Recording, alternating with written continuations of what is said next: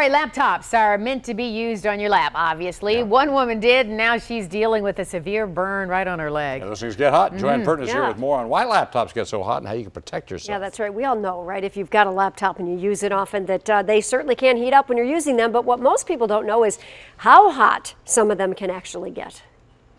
Rachel Hudson is both a college student and a young mom, so it was no surprise she recently dozed off while doing her schoolwork. I happened to be exhausted and fell asleep, and I woke up in pain, and where my laptop had been resting on my leg, it gave me a second-degree burn. It was blistering. When she lifted the 5-year-old Gateway laptop, she couldn't believe how hot the bottom was. But the vents are right here, and this is the area that was laying on my skin, and that just got extremely hot. So hot, she needed a doctor's care. So I was shocked that my laptop was capable of doing that much damage. But it can. Thousands of people have suffered laptop burns, according to WebMD, which even has a name for it: toasted skin syndrome. We've definitely seen them hot enough to kind of burn people. Cleo Allen owns a computer repair shop. He says any brand of PC can overheat, and says ironically the worst place to use a laptop is directly on your lap, or a pillow or blanket where you can block the vents. The unit needs to be able to pull that air in and push it out so it can keep it cool. But even if you keep the bottom ventilated, there's another thing that will make your laptop run hot: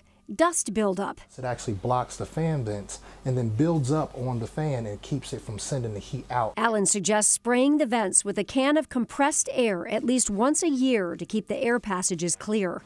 The Don't Waste Your Money team contacted Gateway, and the company agreed to replace her laptop as a goodwill gesture, even though they claimed there was nothing wrong with it besides possible dust buildup. Meantime, Rachel is taking Cleo Allen's advice and says she'll never again use her PC on her lap or pillow. I didn't know. I don't carry a thermometer for my for my laptop, so I would have never imagined it to get that hot. Can you imagine? No. Ouch. All right, if you use a laptop in bed, you can purchase special pads or stands from Amazon and other retailers.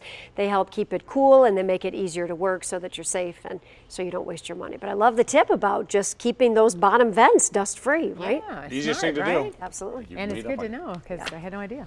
Hey, speaking of heat, huh?